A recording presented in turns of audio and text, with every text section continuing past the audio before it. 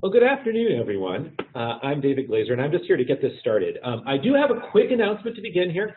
Our webinar is oversubscribed, and we're looking for 4 volunteers to step off the webinar. We'll be offering you $400 if you want to do that. Okay, folks at United Airlines notwithstanding, welcome to our webinar about privacy and security.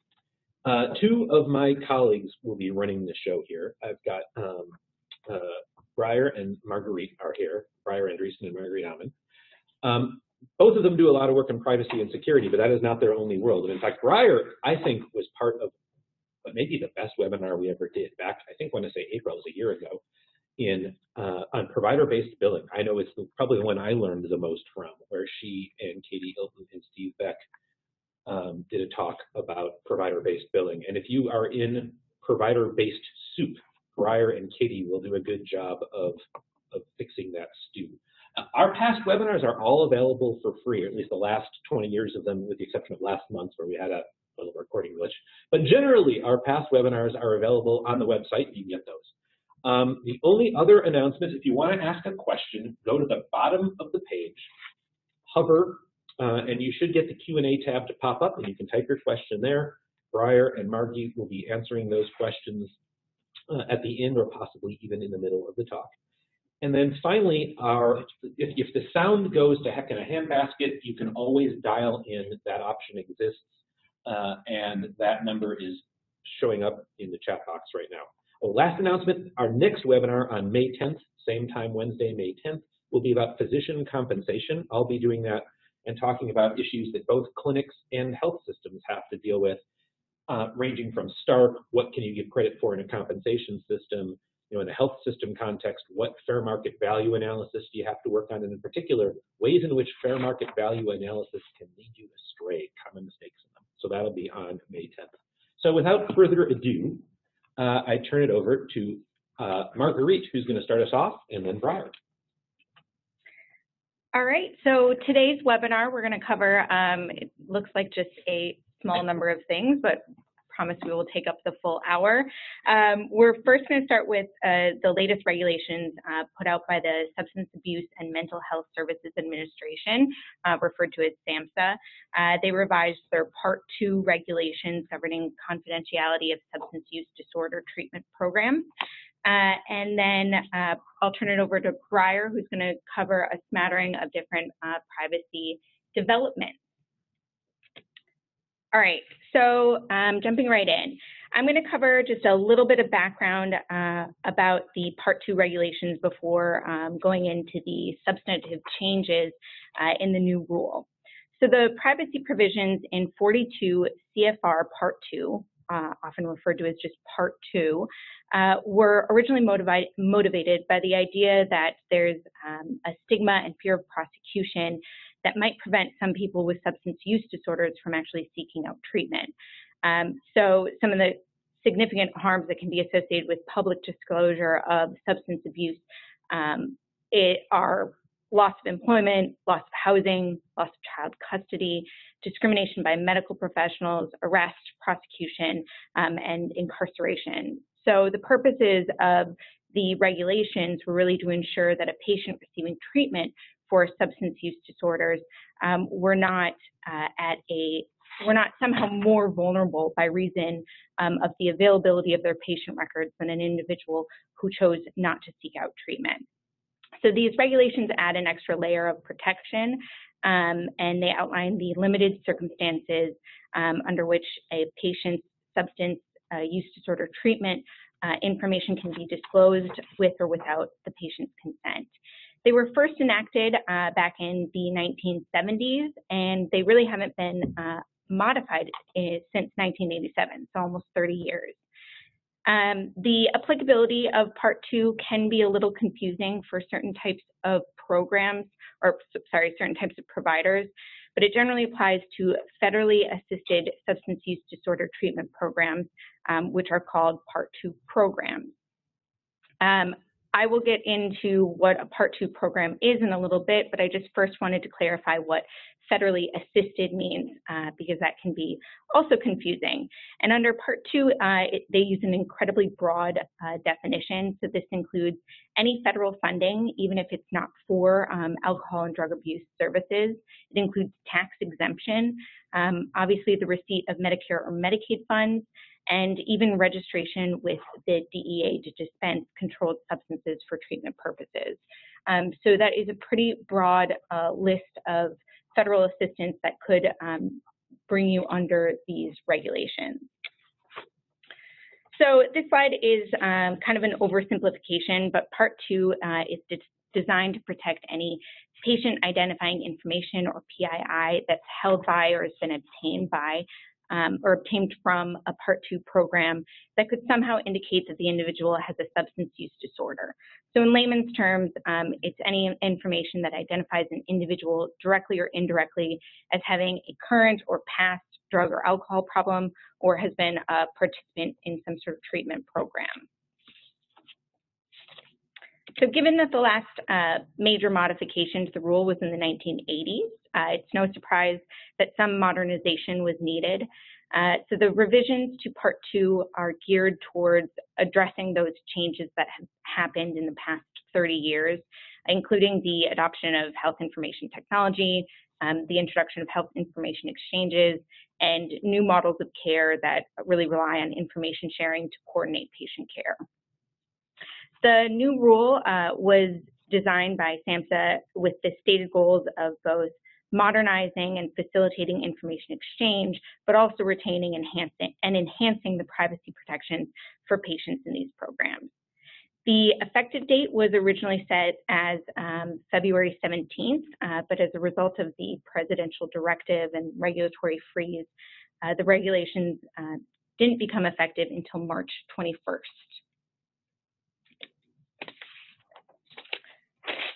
So moving on to some of the key changes, the final rule revised in some way or another almost all of the definitions applicable to Part 2, leaving only a handful of definitions untouched. So the applicability of the final rule, though, is still restricted by this definition of program. And SAMHSA did not finalize a proposal that would have added the term general medical practice as a result of the substantial confusion that that addition created. So it still boils down to 3 different types of programs. The first category up there covers the traditional program, so an individual or entity who holds itself out as providing and provides substance use disorder diagnosis, treatment, or referral for treatment. The second category is to cover units within a general medical facility that hold itself out in that same way. And then the third category is for medical personnel or staff in a general medical facility whose primary function is the provision of substance use disorder diagnosis, treatment, referral for treatment. And so 2 of these use that term hold itself out, and that has not been subject to any further clarity by nature of this final rule, but it's still subject to the guidance that SAMHSA had promulgated before regarding what it means to hold itself, what it means for you to hold yourself out as one of these programs. So you can do that by state licensing procedures, by your advertising or posting notices in your office, by being listed in registries or having some sort of internet statement to that effect. So there are any number of ways that you might hold yourself out as one of these programs. Another major change was in updating just core terminology throughout the rule.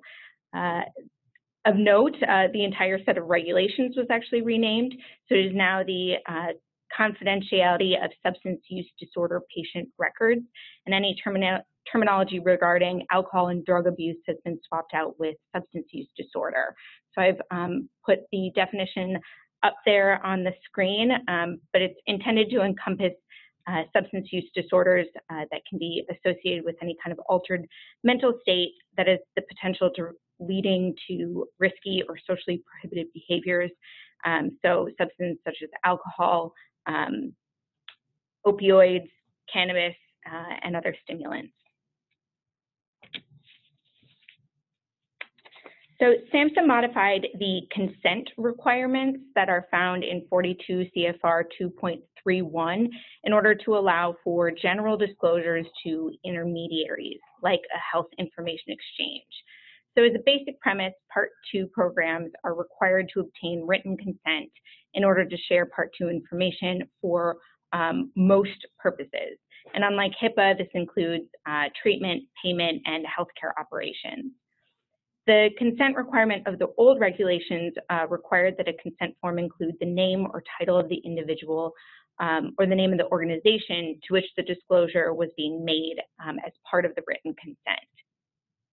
SAMHSA in this final rule was responding to stakeholder feedback that this requirement to list the name was inhibiting Part 2 organizations from participating in the exchange of health information and coordinated care entities, so ACOs and health information exchanges.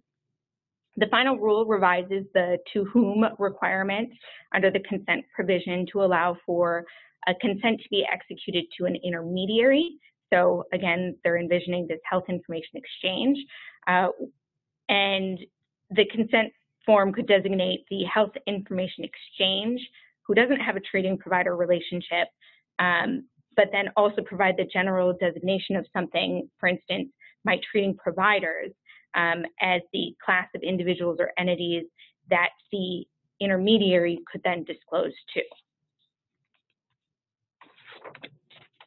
But there's one significant and large barrier to actually using this form of consent, and that is the additional obligation imposed not on the Part 2 program, but on the intermediary to be able to track and generate a list of disclosures upon a request from the patient.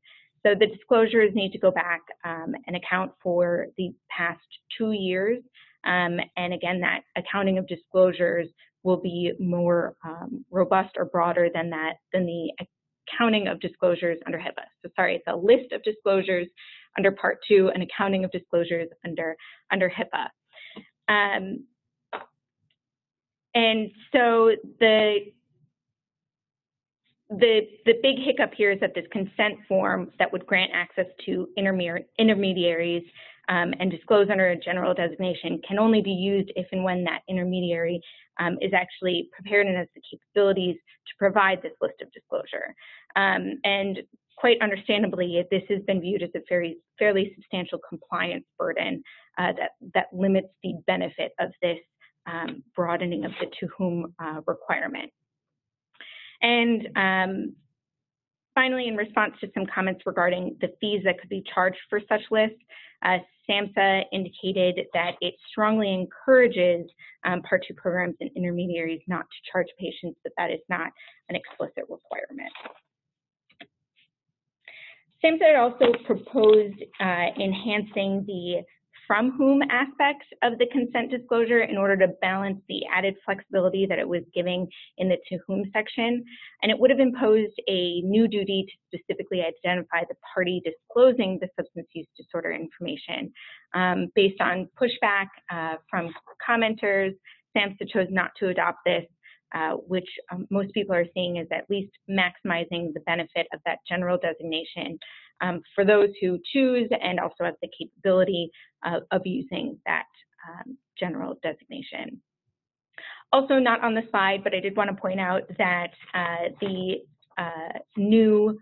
final rule did explicitly permit electronic signatures for these consent forms to the extent that they are not prohibited by any applicable state or federal law. All right, so Part 2 is historically prohibited redisclosure in cases where there isn't a consent or some sort of regulatory exception. The final rule clarifies that the redisclosure prohibition only applies to data that is indirectly or directly identifies a patient as suffering from a substance use disorder. So there's some debate over whether this distinction is actually a meaningful one. But when you're looking at whether or not the redisclosure rule applies, you should look to the context and the information that could be deduced from the information that's disclosed, and not the data itself, not just the fact that it was information from a Part 2 program. Many people have noted that this distinction on redisclosure is also going to be very hard to apply operationally in a health information exchange. Under the old 1987 rule, information could only have been disclosed without consent in medical emergencies for the purpose of treating a condition which poses an immediate threat to the health of any individual and which requires immediate medical intervention. In the final rule, SAMHSA relaxed this and aligned the language under the regulation with the language of the statute, which provides providers with a lot more discretion in determining when a bona fide medical emergency exists. SAMHSA received quite a few comments requesting examples, and they've noted that they will be providing such examples in sub-regulatory guidance, which we can expect soon, but I'm not sure what their definition of soon really is. All right, moving on to qualified service organizations. So these are individuals or entities that provide a service to the Part 2 program consistent with a qualified service organization agreement. This is comparable to a business associate agreement under HIPAA, and it's a two-way agreement between the Part 2 program and the individual or entity providing the desired service. And so there's a regulatory definition of a QSO and the services that can be examples of services that could be provided by a QSO, and then allow for disclosures for the purposes of those services. So they revised the term medical services, which is listed in the examples of permissible services offered by a QSO, to clarify that it's limited to medical staffing services. And this is to avoid any confusion that QSOs could be used to avoid obtaining patient consent in true treatment relationships. So a QSO so an agreement could be used by a QSO by a Part 2 program to contract with a provider of on-call coverage services or other medical staffing services, but it couldn't be used to disclose a patient's identifying information to their primary care provider or to another provider who's not providing services specifically for the Part 2 program. Likewise, care coordination was discussed and not added to the list of examples because there's a patient treatment component along with medication management, but they did add population health management as a permissible service of a QSO. There were some substantial changes to the research exception at 2.52. A full analysis of these changes is outside the scope of this webinar, but it now allows disclosures for research purposes so long as the researcher provides documentation of meeting certain requirements related to other existing protections for human research. So those protections are under HIPAA and the Common Rule. It prohibits any redisclosure except back to the source, and then also incorporates the new security provisions found at 2.16 in terms of maintaining and destroying the information per the security rule. All right, one place where modernization was certainly necessary was in the section regarding disposition of records by discontinued programs. And this section really only contemplated paper records. So you had to take your paper records, put them in envelopes marked as such, and then secure them in a certain fashion. And now these provisions have been updated to address both paper and electronic records. And then it, again, cross-references some of the new security standards in 2.16.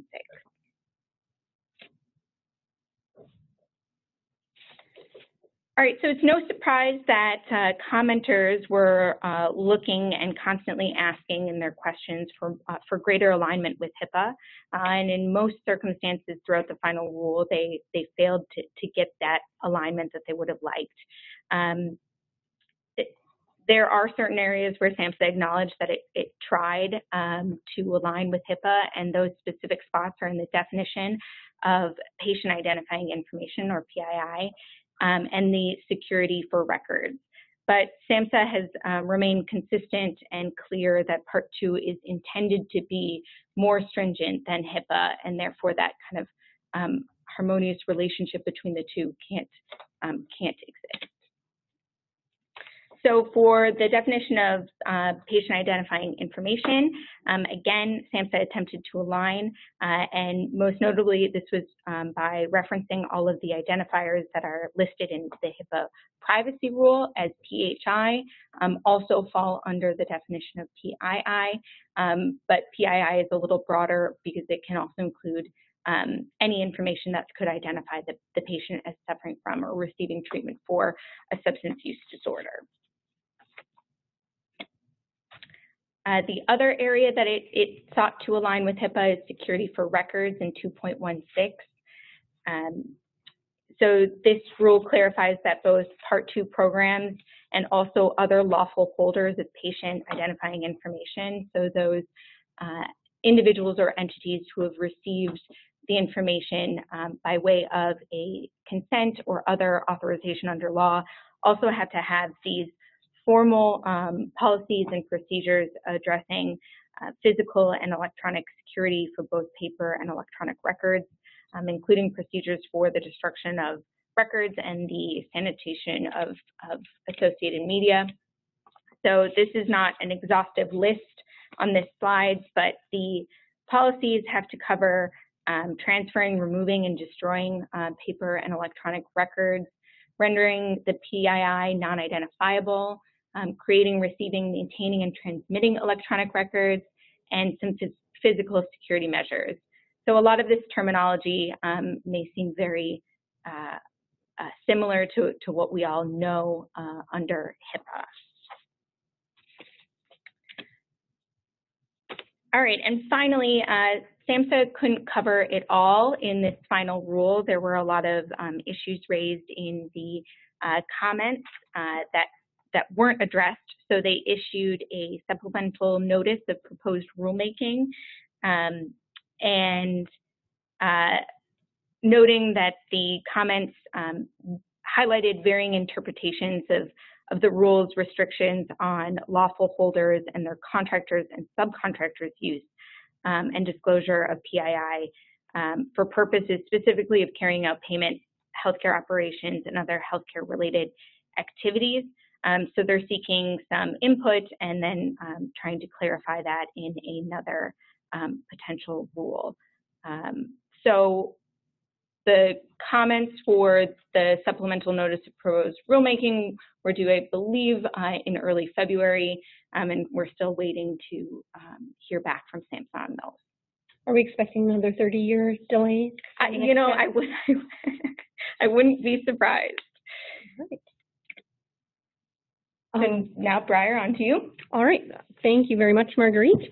And so that, I think that the Part 2 stuff is a major thing all to itself. And my section here is going to be, as Margie said before, more of a smattering of stuff that has come out from OCR and various other government entities about the new world of privacy.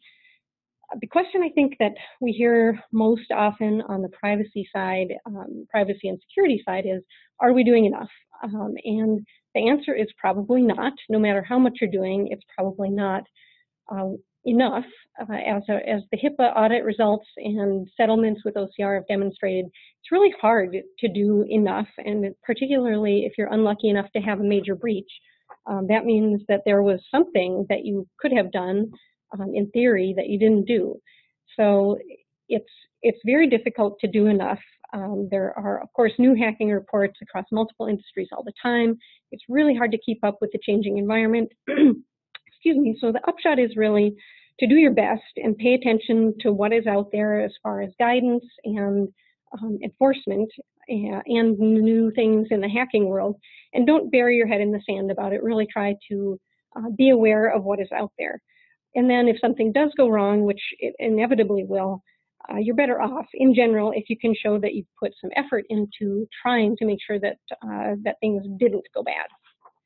So in the last 12 or so months, there have been a number of things issued by OCR or other government entities, not just related to HIPAA, but these, the ones listed here are, have some relation to HIPAA. And so we'll cover all of the issuance of the guidance above. They continue to publish guidance regularly. They try to be helpful. Some of the guidance is a lot more helpful than others, but it's good to pay attention to all of it. The first one is HIPAA and the cloud, which is, this here is a mock-up of what I imagine my future poorly received children's book would be about, where a hippo has his medical information accidentally disclosed. But also we have HIPAA and the cloud as a thing, a bit of guidance from OCR. It was aimed at users of cloud computing, both covered entities and business associates. In their guidance, OCR recommended checking the NIST resources, especially the NIST definition of cloud computing, to review your options for cloud service providers or CSPs. In general, what they were talking about with this guidance was the online access to shared computing services that could have varying levels of functionality depending on how you're using them. It could just be data storage, it could be complete software solutions for an EMR, it could be just about anything. Among the things that they recommended was to have a business associate agreement with your cloud service provider. We'll talk a little bit more about that. And understand how the service is going to work so that you can properly do your risk analysis. They also say to pay attention to the service level agreement, or SLA, and that is something as a lawyer that I would recommend to you too, is to really pay attention to what your vendor is saying in that document. We'll talk more about EHR contracts, but even those agreements are horrible to read and extremely boring and can be very technical, but you really do want to pay attention to what they say they're going to do so that you can make sure that you're getting what you need. And especially with the smaller cloud providers, make sure that they understand the healthcare environment and what you need from them. The cloud service provider is going to be a business associate, even if that vendor doesn't have access to the EPHI that it maintains. This is a fight sometimes with the vendors, and I think Marguerite just had a case where a vendor was trying really, really hard not to be a business associate, but they really clearly were. So that is a fight that is worth it to have, and if they really are pushing back, that may be an indication that they don't really get it and they haven't worked in the healthcare sphere very much, and you should do a little more due diligence on them. So even if what the vendor has is only encrypted information and they don't have a decryption key, they are still going to be considered a business associate because they maintain the EPHI with that cloud service. What OCR calls no view services, which is just that, the encrypted information that they don't get to see, they have lowered risk, but there is still some risk, and the cloud service provider isn't exempt from HIPAA's requirements. So in either the business associate agreement or the SLA or other parts of the agreement with the vendor, spell out who's responsible for what. If the business associate says, no, you guys have to do that, you have to be responsible for that, that's okay as long as you're aware of it and can do it. OCR also notes in their guidance that the cloud service provider is not responsible for the compliance failures attributable to the actions or inactions of the customer, which would be the covered entity, as determined by the facts and circumstances of a particular case. So don't expect that even though a business associate is responsible and has its own HIPAA obligations, don't expect to get off the hook if your business associate agreement or other document says that something is your responsibility to do.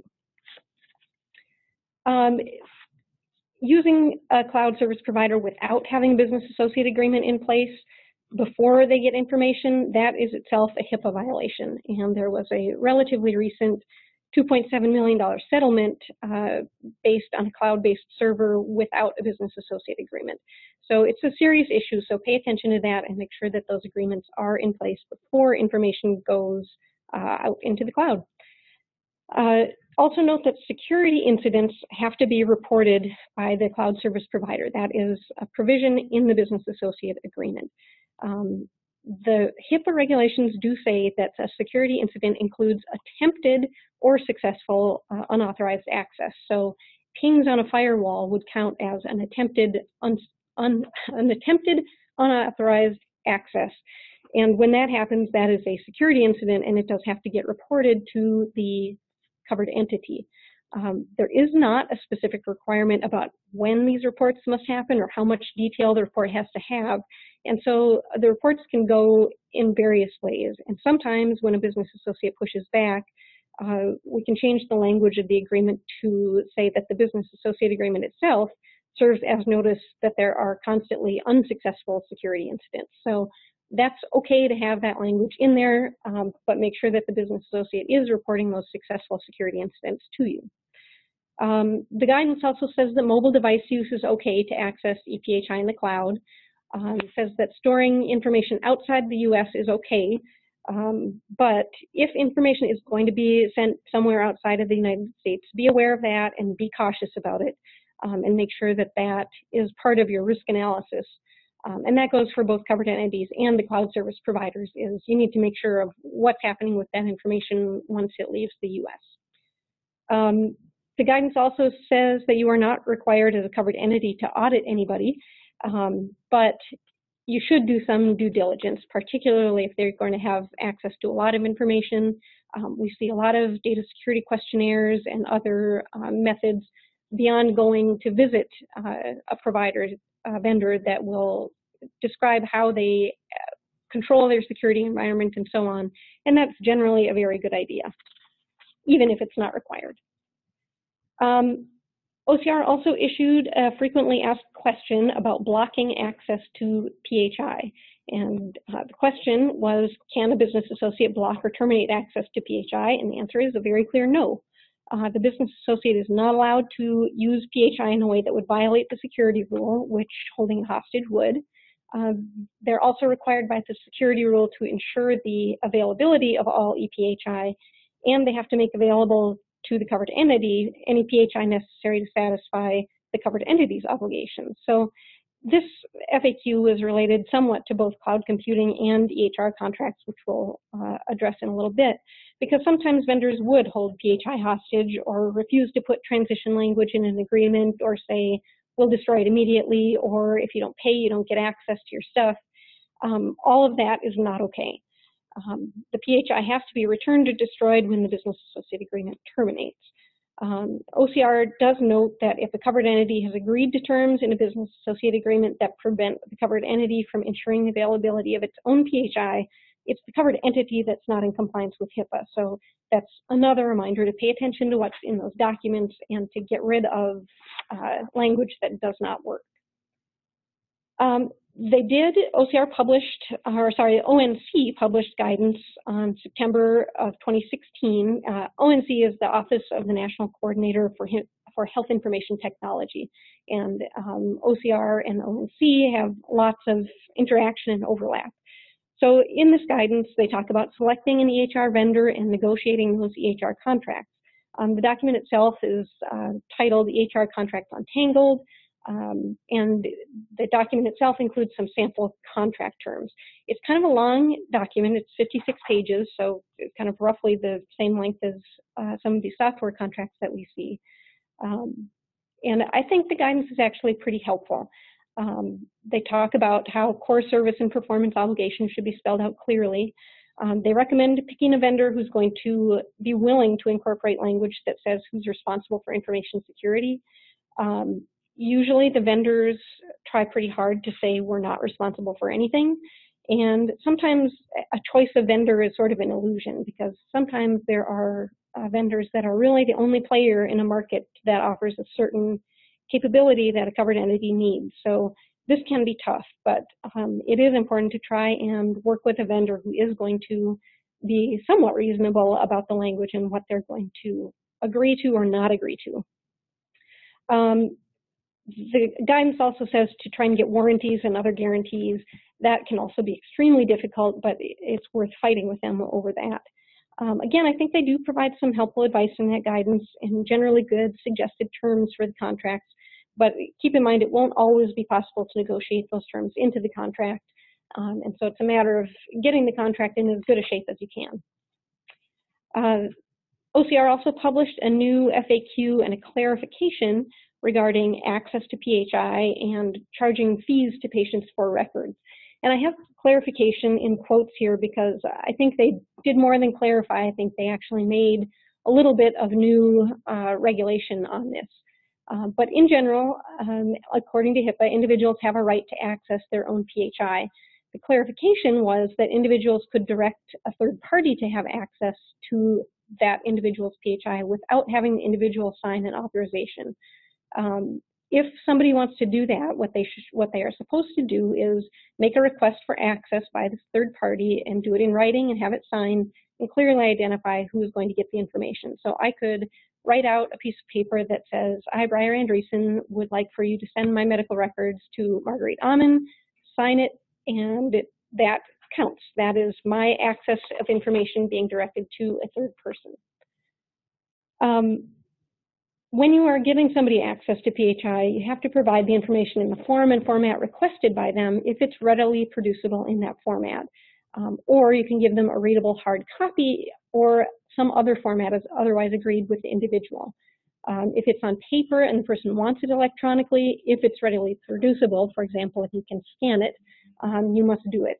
OCR did say this isn't requiring anybody to buy a scanner, but if you have a scanner and can do this, you have to do it if the patient asks you to. You also have to be able to electronically, I'm sorry, there's a typo there, but you have to produce the information maintained electronically if you have it electronically. They also note in this guidance that a 30-day response time is permitted, which it is under the regulations, but they make very clear that they think of that as an outer limit for when you have to provide the information. If you have that requested PHI immediately available, you should get it to the individual quickly and much sooner than 30 days, particularly if you just need to click a button to have it emailed. The fees for PHI, this is kind of a confusing area, and we've gotten a lot of questions on it over the past several months. What you're allowed to charge under HIPAA is a reasonable cost-based fee, but that fee can only include labor, supplies, and postage. You're not allowed to charge any retrieval fees, not allowed to charge for any time spent searching for the records. The labor that you can charge for is only for the creating and delivering of the copies. You can also charge for the supplies that are used. That includes paper and toner, a USB drive if you're giving it to them electronically. You can't require somebody to purchase a USB though, particularly if the information can be mailed or emailed to them. So other fees that are authorized under state law are specifically not okay under HIPAA. So if a state law says you can charge X amount per page, but that is not, that doesn't match up with the HIPAA reasonable cost-based fee, you cannot charge that amount per page. And OCR went so far as to say that covered entities should provide access free of charge. I thought that was interesting because HIPAA does specifically allow you to charge, but according to OCR, if you can provide it for free, you should do that.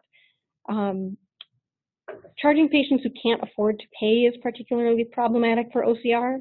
So you should really consider waiving fees for indigent patients or for those for whom paying would be a real problem. But in general, you are allowed to charge. You can also charge for a summary of the PHI if the person asking for it agrees in advance to both the summary and the fee for whatever the summary is going to be. Again, you can charge for the labor of photocopying or scanning. They expect those labor costs to be small, so you would take somebody's hourly rate by the number of minutes that it would take to do it, and that's what you could charge for. You cannot charge anybody to view and download from a portal, and you have to notify individuals in advance of the approximate cost for copies. That can be difficult sometimes, and we'll talk a little bit about that. OCR also says that covered entities should post on their website or otherwise make available the approximate fee schedule for regular types of access requests. And also, again, should be in quotes because you don't have to per the HIPAA regulations, but you should provide, if a person requests it, the breakdown of charges for labor, supplies, and postage that make up the total fee. I think that's asking a lot, but that is in the current guidance. So there are 3 ways that you can charge your fees. You can use any of them or a mix of them, but you have to keep patients informed ahead of time. You can charge the actual costs. You're still expected to tell the person the expected cost in advance. You can charge an average cost where you have a schedule of costs for labor based on the average labor costs. You can only charge the per page fee where the PHI is in paper form and the person asks for a copy though. Or you can charge a flat fee, which is a $6.50 maximum. Note that the fee limits apply to individuals when they are making their own requests for access or a request for access that they are then transferring to a third party. The requests by a third party based on a patient's authorization, the HIPAA-specific authorization, are not subject to these fee limitations unless the third party is forwarding the patient's request. So I feel like the guidance has made it as confusing as they possibly could. So in general, when you get a request for access to information, including if it's based on an authorization, look carefully at it and try and figure out, is the person requesting access or is something else going on? So moving on to our next OCR guidance topic, we have the issue of HIPAA and ransomware. There have been thousands of daily ransomware attacks in 2016, not all in the healthcare sector, but generally it's when a bad actor gains access to a system, to technical infrastructure, usually via malware, to deny an organization access to its own data by encrypting the data. They demand some sort of payment, which is usually requested in the form of Bitcoin or some other cryptocurrency. And so the guidance from OCR describes prevention and recovery from a healthcare perspective. They provided some guidance and a fact sheet, which is fairly helpful. What the main point of it is that when you are preparing for HIPAA, that can help you deal with this ransomware issue. HIPAA requires all of these things: the security management process and risk analysis, implementing procedures, training your staff, doing backups and making sure you can get the data from backups, and having that contingency plan in place when something goes wrong. So they also recommended having those backups offline or unavailable from the network, since this malware can sometimes disrupt online backups. So they kind of go through the security incident procedures. They want you to prepare and respond to different types of security incidents, including ransomware, and they go through some of the procedures for responding to a ransomware attack. I won't go through all of those here, but the guidance is pretty good on that. They also talk a little bit about how to detect whether your systems are infected with ransomware and what to do if they're infected. Again, they refer to a NIST publication, the Computer Security Incident Handling Guide, and that is a pretty detailed and technical document, but also kind of helpful. There's also the question of, is it a breach if you have ransomware that affects your system? And it depends. It's a fact-specific analysis, but OCR has said if the ePHI is encrypted by this bad actor as a result of an attack, they say it is a breach. I again think that might be going a little far because it's not clear to me that the PHI has been compromised in that case, in that possibly nobody has accessed it, but it's worth it to review. Their next bit of guidance was about allowing film crews into your facility. This was both a frequently asked question and a settlement with OCR. So generally the answer is no, don't allow anybody to film on premises. The settlement that happened was a New York hospital that paid a major settlement for allowing what OCR called unfettered access to treatment areas of the hospital without authorization. According to the guidance, if there is going to be a film crew somewhere where there is PHI visible, you have to have patients sign an authorization to do it. that seems pretty common sense, but we have had clients where film crews have asked to come into the ER because it's very exciting and bloody. And in most cases, patients were very willing to sign whatever, and this was before HIPAA actually, but they were very willing to sign anything that they had to so that they could get on TV. So people might want to, and if they really want to, you can allow them to do it, but just make sure that you've got the right stuff in place to prevent problems. Does that even apply if the film cruise has Tom Cruise in it? David is back, and I didn't even really understand that question, so I'm just going to move on to the OCR Cyber Awareness newsletters that have come out. These newsletters are out there on the OCR website. You can always go check on those. There was one on reporting and monitoring cyber threats. In that, they encouraged reporting by the covered entity to the United States Computer Emergency Readiness Team, and to monitor that website. Again, that's not something that is specifically required, but OCR is encouraging you to do that. They also note that PHI can't be shared when you're reporting this if you report it to US CERT. Don't share PHI unless the disclosure is otherwise permitted under the privacy rule. There was also a newsletter on man-in-the-middle attacks and HTTPS inspection products. This just came out. It is, to me, fairly technical guidance, but the upshot of that was a third party can intercept and alter communications between two parties, and generally the two parties are unaware. OCR talked about how using one of these HTTPS inspection products can actually cause more problems than it solves, because it can lead to your inspection product not being able to validate a certificate properly. So this is something to discuss with your IT folks if you are using these inspection products. ONC, again, the Office of the National Coordinator for Health Information Technology, also issued a revised version of what they call their SAFER guides. And these guides they're 9 guides for providers to use to assess and remediate their EHR vulnerabilities. They first came out in 2014. There are 3 kind of categories: foundational, infrastructure, and clinical process guides.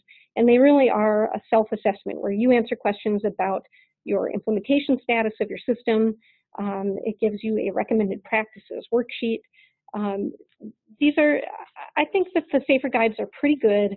ONC was very careful to note they're not to be used for legal compliance purposes, and implementing a recommended practice doesn't guarantee compliance.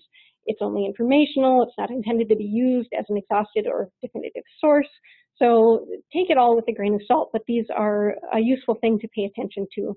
Lots of recommendations there to get a team together to do the self-assessment. And I think it's pretty helpful to get people thinking about the issues and what systems are in place with your organization, how your organization deals with these issues. But note that these are not, even if you go through the whole self-assessment, the whole many hundreds of pages, it's not a risk assessment for HIPAA purposes. It is not a system, it's a systems review and not a determination of where your PHI is in the organization and how you're protecting that PHI. So for sure, go through the SAFER guides and take a look, but don't expect that to replace your required risk analysis. This is just a list of what the SAFER guidelines include. They divide their guides into these 9 categories, all of which, again, are fairly helpful and useful to kind of figure out what's going on. Here I'm showing you my pretty excellent Photoshop skills to let you know there is a new OCR boss, Roger Severino. He is quite new. We don't know a lot about his priorities yet, but in the brief comments that I've heard, there's been no indication that there's going to be a major change in how OCR will operate. So kind of expect more of the same from them. And speaking of them, they had a pretty active year for enforcement. They had 12 settlement agreements and 1 civil monetary penalty, and we'll talk about those. The ones that are, I think, kind of illustrative. AGs are also getting in on the HIPAA action. For those of you in Massachusetts and Connecticut, you may be seeing more activity there.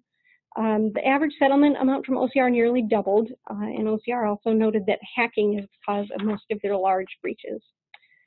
Some of you are sadly aware that the HIPAA audits are happening now. OCR thinks of this as a toolbox of ensuring compliance. They have specifically said they're not doing these audits in pursuit of civil monetary penalties.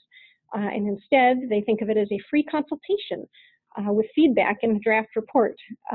They did note, though, that you can move from an audit to a compliance review, which is when you get in trouble, if you don't respond to their inquiries or if you send documents, as they said, that make it look like you have no idea what you're doing. So when you send them stuff, and you should send them stuff if they're asking for it, try to make it appear that you have paid attention and that you are taking reasonable steps. Currently, they're in phase 2 of the audit program, so they're doing these desk audits, and they have said they're not sure if on-site audits are going to be coming before the end of 2017 or not. A couple things we have learned in the HIPAA audits. I think they are maybe finding fault where there is perhaps no actual fault under what HIPAA truly requires. For example, they have dinged a few people for not having their notice prominent enough on the organization website and said that down at the bottom of the page is not good enough. So you have to have it more prominent than that, and I'm not exactly sure where that should be, but it's something that they've found. Also, they want to have contact information for your business associates, including emails and phone numbers, which I think most business associate agreements do not have and are not required to have. HIPAA enforcement investigations and compliance reviews are complaint-driven. They can come in through breach reports, news reports, or information from other agencies. So yes, they do talk to each other. They're looking for egregious behavior when they do these settlement corrective actions. Insider threats have become a big deal, and timeliness of breach notification is the new one. We did see a recent settlement with UMass. They paid $650,000, and they would have had to pay more, except they're in terrible financial shape, apparently. So that was specifically noted by OCR as a mitigating factor for them. That was a malware situation and a failure of a hybrid entity to have appropriate firewalls in place, and the standard that they had an insufficient risk analysis. A major settlement was a $5.5 million for a system in Florida. That was one that had quite a few individuals, over 100,000. They didn't implement procedures terminating a user's right of access. So a former employee was able to go back for, I think it was a year, and access PHI. So that is, in fact, a big problem. Also, they didn't regularly review their information system activity, even though it had been identified on a risk analysis. So the lesson learned from that is if you find something, then you need to fix it. There was also a first settlement for a failure to timely report a breach. It was a smaller amount, but for something that was really a fairly minor infraction. They discovered the breach on October 22nd. They didn't report it until January 31st. The problem was that it affected more than 800 individuals. So this is a reminder that if a breach affects 500 or more people, you have to report within 60 days of discovery. If it's fewer than 500 people, you have to report to OCR on an annual basis within 60 days of the end of the calendar year. So Briar, in the Medicare 60-day report and return rules, the 60 days doesn't start to run till you've quantified the amount of money, right? So you get this time to investigate.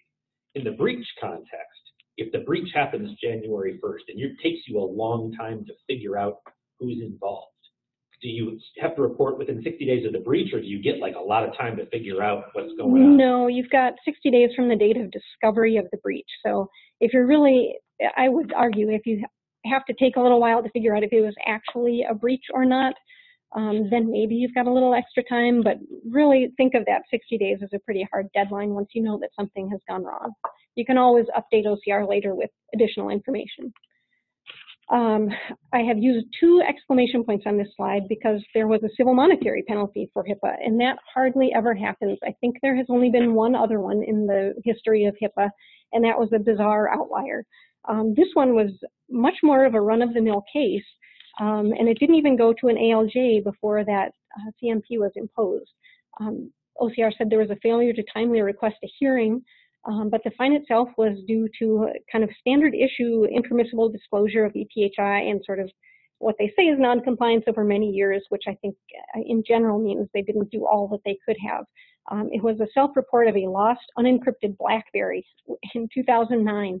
So, you know, it was surprising that they had a civil monetary penalty. I believe it was in the range of $3 million. So that was a big and unusual deal.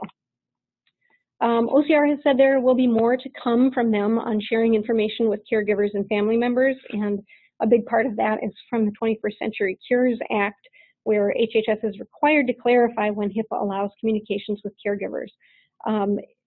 This won't change the law or regulations.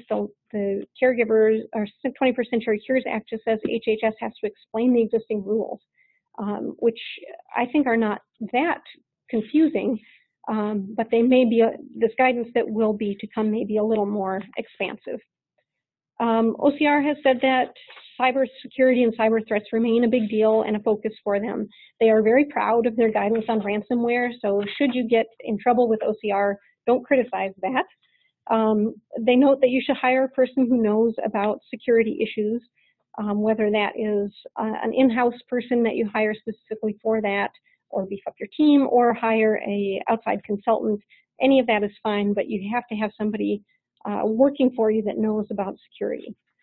Continuing focus on risk analysis. Please make sure you do these and figure out where PHI is in your system, where ePHI is, and how you're going to protect it in all of its many locations. They also have said, OCR has said that mobile devices remain a focus and a problem for them, and that those are often not being appropriately secured. One other note here, and this is FACTA, the Fair and Accurate Credit Transactions Act, which is just a reminder that it's not always just the healthcare laws that you need to pay attention to. The FACTA was in the news recently because Subway just settled for $30.9 million. This is close to my heart because I am a former sandwich artist. But what they did wrong was having a full expiration date of debit cards printed out on their receipts. They also had the last 4 digits of the debit card number. FACTA doesn't allow you to do that. So this was a class action. I think the people whose information was printed out got $7.69. And the lawyers, it's a lot. The lawyers raked in probably about 10 million, and Subway had to pay 31 million. So, you know, if you're printing out expiration dates from credit cards, stop doing that and figure out a way to fix your system. But in general, kind of pay attention to these big settlements from businesses that, like you, have customers and transact a lot of sensitive information. So, final notes on what can you do, and again, it's really doing as much as you can. The risk analysis, do it, update it regularly, check back on it. When something changes in your environment, update your security risk analysis. When something bad happens, update your risk analysis. And if you've found a problem in your risk analysis where you've got a gap, address that in the risk analysis and say, we're going to fix this by, and then give yourself a timeline that's not totally open-ended, and then actually get it done by that timeline, because failure to do any of those can get you in trouble with OCR. Document what you've done, including little tiny things that you've done, like sending reminder emails, updating passwords, anything that you can do to build your records for risk analysis. But also when you provide training, when you're doing breach reporting, or when you're not reporting a potential problem because you've decided it's not a breach, keep that documentation so that you're able to tell a story to OCR if they come asking. When something does go wrong, make sure you address it as quickly and thoroughly as you can, respond to it and remediate it, and then bring in experts when you need to. So in general, you want to use a multidisciplinary team to deal with privacy and security issues, getting clinicians on board, getting compliance there, privacy staff, IT, sometimes lawyers, and be careful with your vendors. Make sure you've got business associate agreements in place. Make sure your vendors know what they're doing, and make sure that you are on top of those agreements with the vendors. That's it for me. Feel free to send your questions, and then David's going to pop in here. So yeah, so a couple of quick things before we go for questions, and you got a chance to send them now. First, I think you can see why I feel ridiculously lucky to have colleagues like Briar and Margie. It's interesting. I want to focus on something Briar said to start us off, which is, she said, you know, the OCR thinks you've never done enough. And that's true, and it's really frustrating. And when you get into one of these fights, your challenge is kind of to convince the OCR that really you're not a bad egg. And I have watched Briar and Katie Ilton spend time, really work on trying to get the OCR to understand what you've done. It's interesting. There are different strategies to how to approach a dispute. Some people are going to pound on the table. And when it's both in the privacy context and in these fights over provider-based things, in my experience, that does not get you very far. You have to use sort of a polite, friendly, humorous, deferential approach if you want to move the government. And Briar's masterful at that. And so it's really cool to see that in action. I know she and Katie have worked on a couple of things, and they've moved the government. And so I just sort of want to emphasize that's an important part of this. Also, I know I've learned a lot from a couple of Briar will look at agreements with vendors, as do Ann Ladd, Steve Helland, and Carrie Rosenberry, and they find stuff that I know nothing about and that can cost you a boatload of money. So I just want to mention that because I think the OCR world is a frustrating one. I think people are frustrated a lot because there are often big fines for fairly common minor mistakes. So we got at least one question, I know. Marguerite, have you got that handy? Yep. So this was from the part 2 part of the presentation today, and it's a great question. So does the mere referral of a patient for substance abuse treatment trigger the application of the new rules to the referring provider such that they would be subject to part 2? And I see exactly why someone would think that, because the term referral is used when defining a Part 2 program. But thankfully, the answer to that question is no. You must hold yourself out as referring for treatment purposes. So just providing periodic advice for substance abuse treatment or periodic referrals, unless you fall under that definition of holding yourself out as referring for treatment, you would not be subject to the Part 2 regulations. Thanks. We all have a couple other questions too. When lawyers are requesting patient records, can they be charged? That is probably a fact-specific response. In general, now attorneys have caught on to the patients can request access. So most of the time now, when we're seeing attorney requests, it is just based on this patient is requesting access be provided to me. And in those cases, you can only charge that limited amount. If they are going with an authorization, so a person has signed an authorization that allows the attorney to access, to get the records through that authorization, then you wouldn't be subject to the limitations in HIPAA. You could charge whatever you wanted, the per page fee. Sometimes attorneys will fight back about that, and sometimes not. So the answer is it depends on how the attorneys frame the question, unfortunately. Another question, did OCR specifically say a footer on a homepage with a link to the notice of privacy practices is insufficient? Yes, they did. In at least a couple of the audits that I am aware of.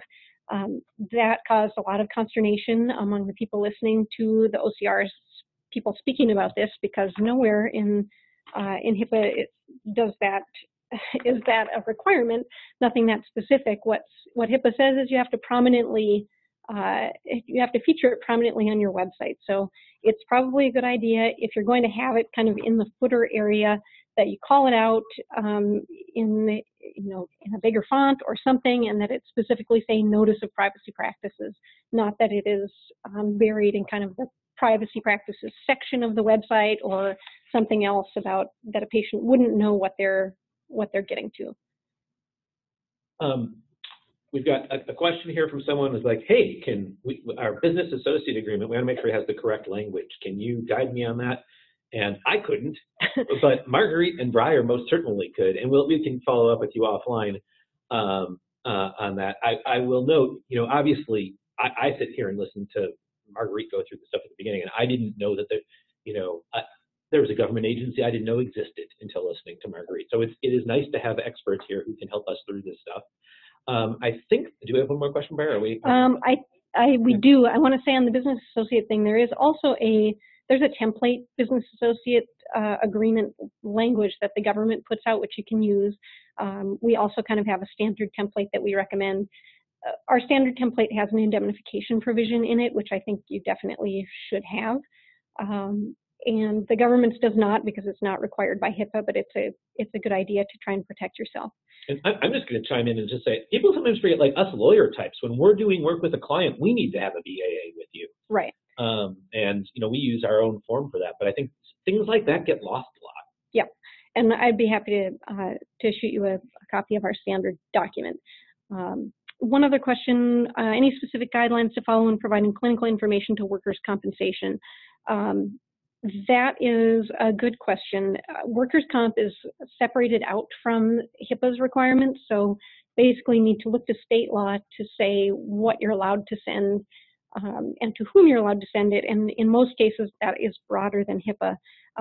This particular question noted that there are different companies from all over the country demanding clinical info, and unsure if they have a right to do that. So it's probably necessary to review the state law wherever you are, and the patient generally doesn't need to provide written consent for those disclosures, but again, that varies from state to state.